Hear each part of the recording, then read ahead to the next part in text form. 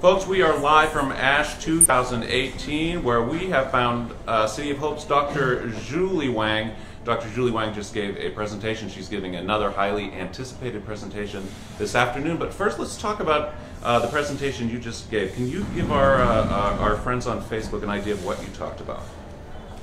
So I just present one of our clinical trial, which is using CD19 CAR T cells to treat patients with relapsed or refractory lymphoma after transplantation.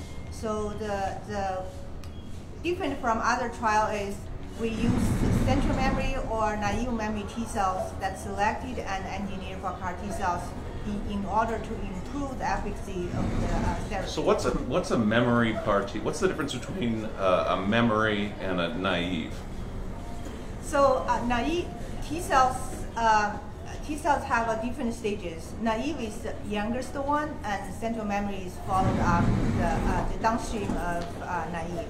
So they all both are younger T cells than the differentiated T cells. We hope engineer these T cells will give us better efficacy in the trial. Interesting. So CD19, that's the original.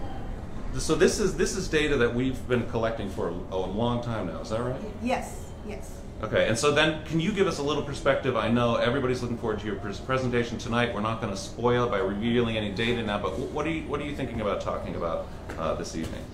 So this evening we're still talking about the CD19 CAR T cell therapy, but treat different lymphoma. So we're usually talking about lymphoma is disease in the lymph nodes or leukemia in the circulation.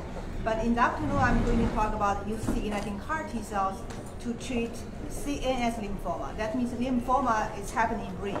So it's very hard disease and not so many treatment options, but we try to use CD19 CAR T cells delivered directly into the brain and to get better efficacy to treat this kind of patient. That's certainly exciting. We'll see how it turns out. Directly delivered to the brain, CAR T cells. We'll take a look later this afternoon. Dr. Xiuli Wang, thanks for talking to us. Thank you so much.